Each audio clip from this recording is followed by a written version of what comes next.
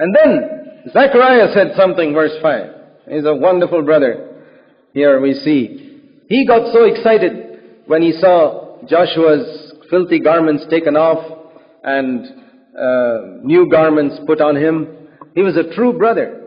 You know, a true brother is one who rejoices when another brother's sin is taken away and he becomes righteous. A false brother is one who is secretly a bit happy when he sees a weakness in a brother and speaks about it and tries to pull him down. Now Zechariah was not like that. He was a true brother. He rejoiced when he saw Joshua's filthy garments taken away and new garments put on him, and he joined in this ministry with the Lord, and he said, Lord, that's not all. Let's do something more for him. Verse 5, put a clean turban on his head as well. What a beautiful picture of cooperating with Jesus in this ministry of intercession. Cooperating with Jesus against the devil. Put something on his head also. With a clean turban so the devil's got nothing to accuse him even there. And that's the ministry to which the Lord calls us. You know that verse in 1 John 5:16, which we have often looked at? If a man sees his brother sin, a sin which is not unto death, what should he do? He should pray. And God will grant life to that brother who has sinned. That's exactly what Zechariah did here. He cooperated with the Lord in this ministry of intercession in praying for Joshua and saying, Lord, do something more for him. And that is a ministry which we could call the ministry of making our brother glorious. That's a ministry which less than 0.001% of believers have. And it's a ministry which is greatly needed. The ministry of making our brother glorious. Babylonian Christianity is full of people who make themselves glorious in the eyes of others. But to make our brother glorious, to pray that God will put a clean turban on his head if you see a dirty turban there. That's a wonderful ministry. And I tell you, there are many people who come out of Babylon who haven't got the spirit of Jerusalem in them, who have not got this ministry of seeking to cover a brother's nakedness. If you see your brother without a turban, pray to God that God will give him a turban so that his nakedness will be covered. That is what Zechariah did. And that's a wonderful example from that old covenant prophet for us who claim to be in the new covenant to follow. That if we see a nakedness in a brother, we pray that God will cover it. Here Joshua's head was naked. Zechariah said, Lord, cover it. Wonderful. And the Lord did that. The Lord did just that. And Zechariah knew that the Old Testament high priest had to have a turban on his head. They put a clean turban on his head, it says in verse 5, and clothed him with garments while the angel of the Lord was standing by. If you turn to Exodus chapter 28, we read there, Exodus chapter 28, that Aaron the high priest had to have, Exodus 28 and verse 36, you shall make a plate of pure gold and engrave on it engravings of a seal holy to the Lord, and you shall fasten it on a blue cord, and it shall be on the turban. It shall be at the front of the turban, it shall be Aaron's forehead, and Aaron shall take away the iniquity of the holy things which the sons of Israel consecrate. The high priest had to have a turban. Joshua was the high priest. Zechariah saw either that he didn't have a turban or he didn't have a clean one, and he joined the Lord in this ministry of intercession, that is the spirit of the bride. What did God give Eve to Adam as a helpmeet? And what has God given the bride to Jesus Christ as a helpmeet? What is the ministry he's engaged in? It says in Hebrews 7:25, Jesus ever lives to make intercession for us.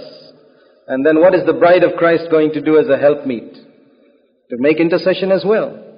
Do you want to be in the bride? Be a helpmeet to Jesus in the ministry of interceding for the nakedness that you see in the brothers and sisters.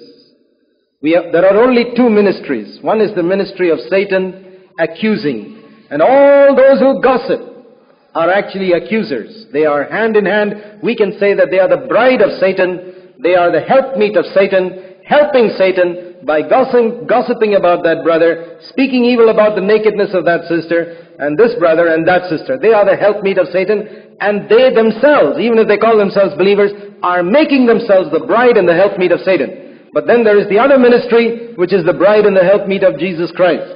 And that's what Zechariah engaged in. Put a clean turban on him, Lord. And we can meditate on that profitably. Then the angel of the Lord, after he had clothed Joshua with a new dress and a turban, admonished Joshua, saying, Thus says the Lord of hosts, now listen to me. He said to Joshua, if you will walk in my ways. Admonished means he gave him a strong exhortation. After the Lord cleanses us, he gives us strong exhortations. Like Jesus spoke to the blind man and to the lame man whom he had healed, go and sin no more, lest a worse thing come upon you, he told the lame man. And to the woman whom he had forgiven, go and sin no more. Now we have some strong exhortations to those who are forgiven and justified. And that is, now walk in my ways. And for us, that means to walk the new and living way. And perform my service. That means seek my kingdom first and my righteousness. We all engage in our own service, but the Lord says, perform my service, walk in my ways, and if you choose to walk in my ways, and if you choose to commit yourself to building the body of Christ, in those days it was building the temple, today it is building the body of Christ, and the Lord says, will you commit yourself to two things? What are those two things? One, are you willing to commit yourself to walk the new and living way? Second, are you willing to commit yourself to perform my service, which is the ministry of building the body of Christ? Then God says, you will govern my house. I will give you responsibility in my house. Some responsibility or the other. God himself will give us a ministry. If God gives us a ministry, nobody can take it away. I will give you a ministry to govern my house and to have charge of my courts, to keep God's house holy. That was the charge which Joshua had.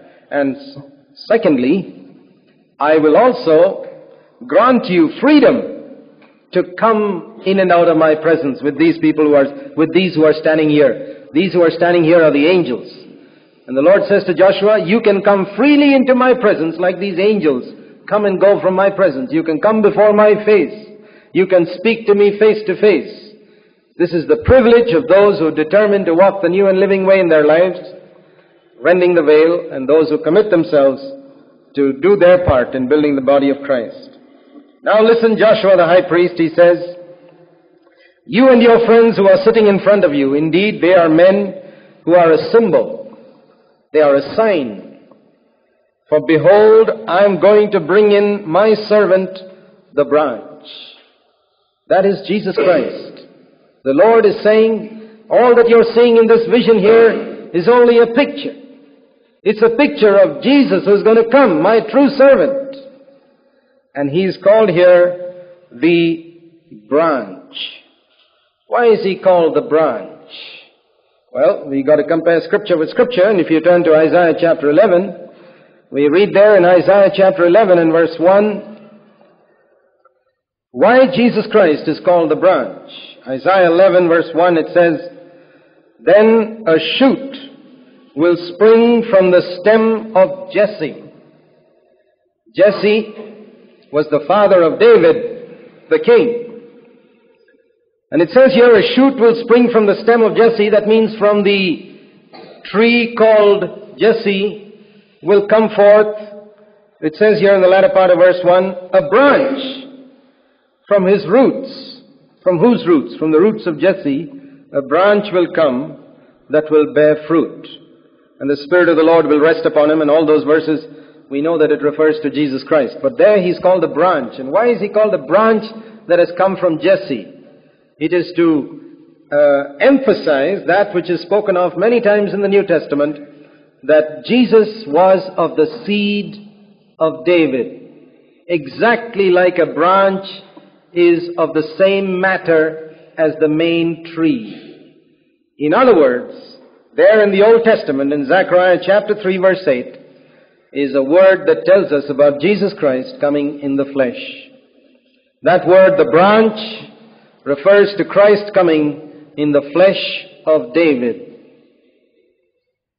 And therefore, he can be a high priest for us. We read that in Hebrews 2 and Hebrews 4, that in order to become a high priest for us, he had to be made like his brethren in all things. He has been made like us in all things, and therefore he is fit to be our high priest.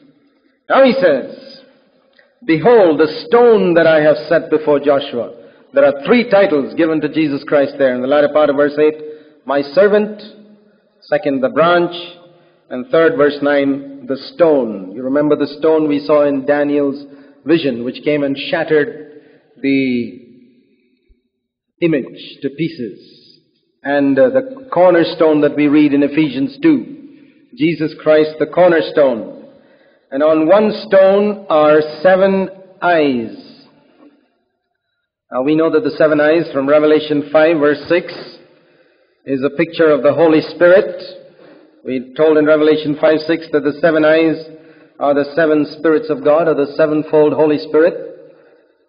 And that we don't have to interpret that. That's interpreted in Revelation 5:6. The 7 eyes are the sevenfold Holy Spirit that we saw in Isaiah 11. The Spirit of the Lord. There are 7 things mentioned about the Holy Spirit there in Isaiah 11 verses 2 and 3.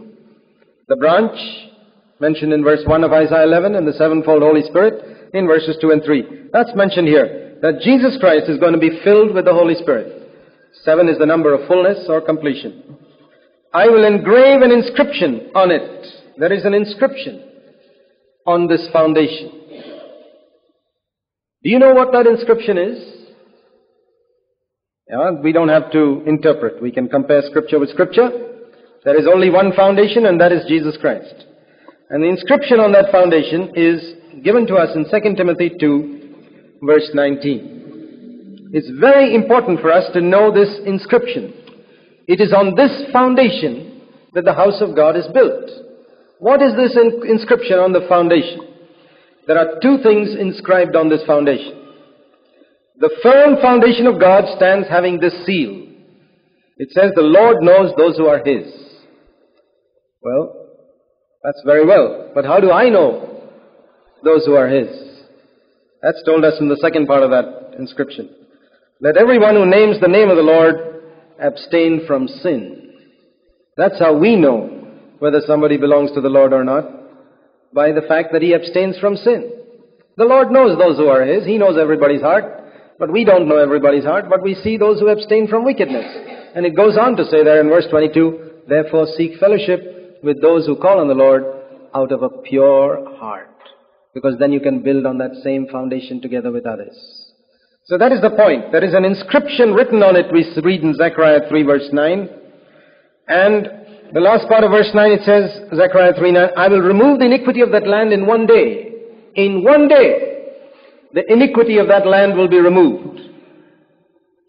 That refers, I believe, not just to forgiveness, but to the taking away of sin altogether. And that refers to the day when the veil was rent on Calvary's cross, and our old man was crucified with Him, so that we should no longer serve sin. I will remove the iniquity of that land in one day, when that work was finished and the new and living way was opened up. On that day, the way was open.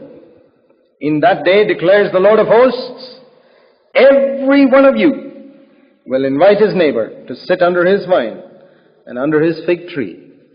In other words, to sit under a vine and a fig tree is an Old Testament picture which refers to entering into rest. That means you sit under your own vine and your fig tree. You have come into rest. No battle. The victory is won. And you can invite others into this rest. So we find that chapter 3 is a very important chapter, speaking about the personal qualifications of the man and the woman of God, whom God is going to use to build the body of Christ. Forgiven, justified, clear of Satan's accusations, clothed with the garments of righteousness, walking the new and living way, committed to building the body of Christ, and available to God, and being built on the foundation of departing from iniquity, entering into rest.